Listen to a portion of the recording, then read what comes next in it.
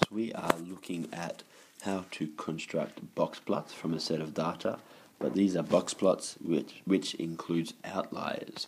Now, how do we show outliers on a box plot? They're going to be shown as dots at the position of the outlier. Okay, so they're not a part of the main part of the box plot and the whisker. They're going to be out on their own as dots. Let's have a look.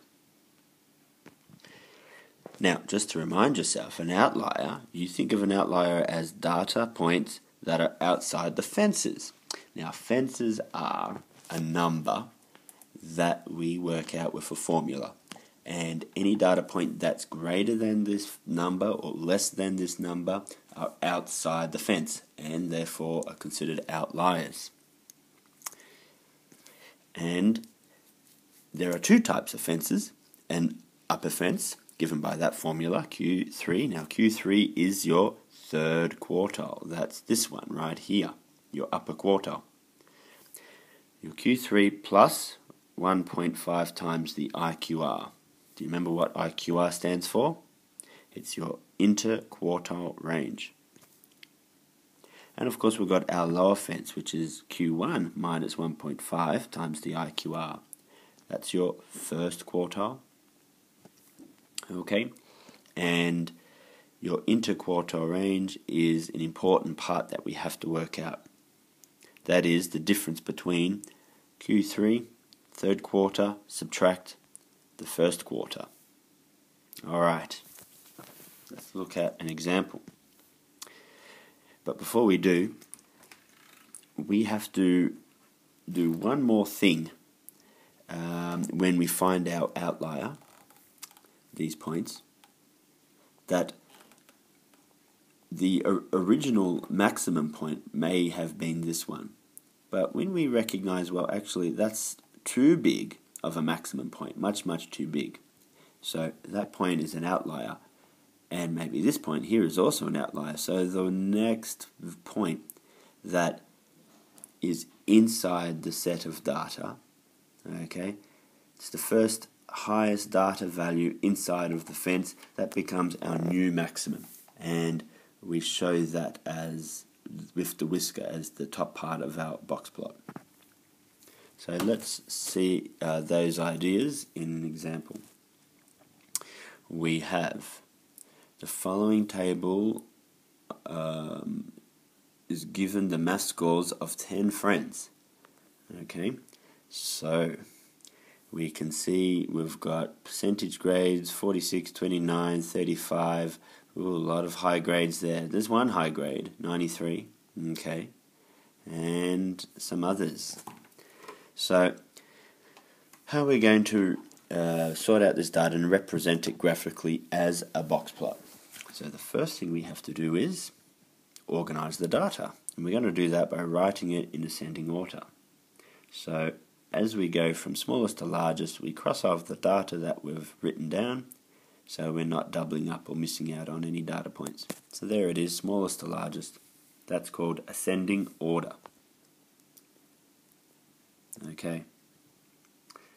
Next step, step 2, is to find the 5-number summary. Now, it has 5 numbers, and they are your minimum, your lower quartile, your median, your upper quartile, and your maximum.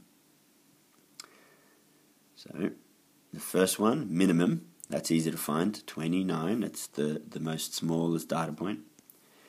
And then the maximum, here we have it at 93. And then the median data point. Now the median data point we're going to identify by finding whereabouts is the middle. I'd say about here might be the middle of the data set. So one thing I can do, I can count all the data points. 10 data points. Halfway is 5. So the 5th data point, 1, 2, 3, 4, 5, that's that one.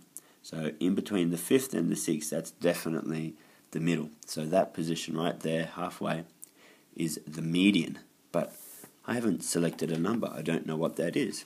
What's halfway between 38 and 44? I can work it out like this. 38 plus 44, and then we divide by 2. That gives you 82 divide 2, which is 41. 41 is halfway between 38 and 44, so that's your median. Alright, everyone get that? What is missing? We haven't found our lower quartile and our upper quartile yet. Okay, your Q1 and your Q3. So, finding that lower quartile, we look at the lower half of the data set, and we find the number that's exactly halfway, 35.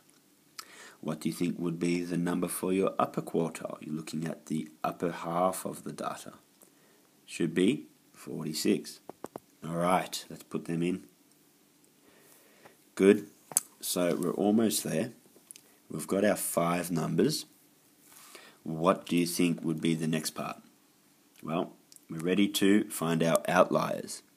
So step 3 is to determine the fences, the upper fence and the lower fence. So I'm going to put in my rules, and let's use those formula to work out the number, which is the position of the fence, and any value, data point value that is outside this fence number, then they're going to be declared as outliers. So for the first one, okay, the rule needs us to work out what the IQR is. Now the IQR, remember from the first page, is your interquartile range, your Q3 minus Q1. So that part's very important. Let's get that first. 46 minus 35 gives you 11. Okay, so let's use that value.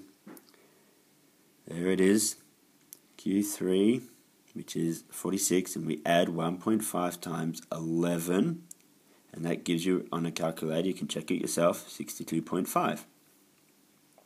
Okay, and the lower fence, 35 minus 1.5 times 11 equals 18.5.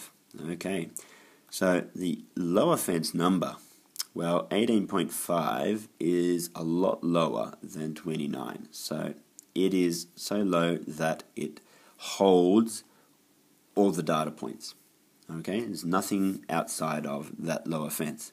But what about that upper fence, 62.5? 62.5 is right there. Okay, so the number on the outside of that fence, of that upper fence, which is our 93, which was a pretty big result compared to the others, that is the outlier, and it does not belong. It doesn't seem to fit with the rest of the data results. It's so far out, and we can call it an outlier. Alright, everyone understand that? Let's take this information and represent it in a box plot. So first off, we need to set up a scale. Let's evenly space out the values, and we treat it like a ruler to measure the data. Okay? Once we've set up our scale, we're going to now put in our 5-number summary. So first, step 4, before we do that, there's one important thing that we forgot to do, and we got to do this first, is part of that 5-number summary is knowing what the maximum is. However, we've got this 93, this maximum has been declared an outlier, and it's no longer going to belong. So it's not part of the main set of data anymore. So we need to find a new maximum. Or it could be a new minimum if it was on the other side of the lower fence. So let's go ahead and find this new maximum. For basically, you treat the first number that's inside the fence. That's this one, the 46. That first number inside the fence, that's going to be your new maximum. Okay? So, important thing to remember, your new maximum is the first number inside the fence. So it's going to be that 46. Let's put them in. So first, let's put in our minimum, our 29. So 29 is about there on the scale. And then we have our median value. Oh, no, next is our lower quartile, 35. So 35 fits there. Next is the median of 41, is about there. And then your upper quartile, okay, it's 46, which is about there. Okay, and then the new maximum is also 46, and because it's the same as the upper quartile, we don't need to include it. So we just stop there. Alright, and we draw our box.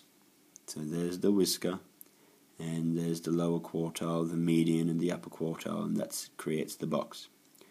And finally, we have our very last point, and that's our outlier, way up here. And the outlier is just shown as a dot or a cross on that data position. And there we have it. We've produced a dot plot of the data showing outliers. Thank you for watching.